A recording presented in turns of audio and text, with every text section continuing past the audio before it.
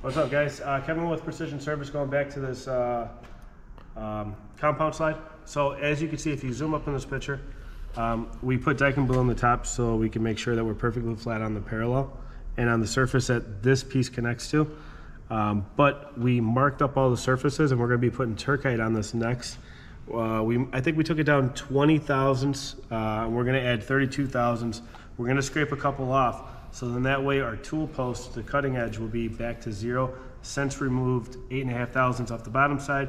And then we also, you got to figure, we did remove off of this the phenolic because we had to scrape everything down to it. So that's how we came up with the number.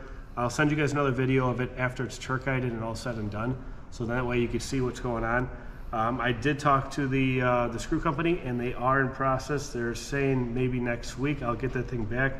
I will be putting probably new bushings in each axis on each side, just because they might be a little bit worn. I don't know what it looks like yet since I get the screw back, and we're going to refit those. And then I think tomorrow we're going to start ordering the lubrication meters, just so you have new meters in the machine as well, since we're already in it, and that's kind of our insurance policy in all fairness. So stay tuned for another video from me. Thank you.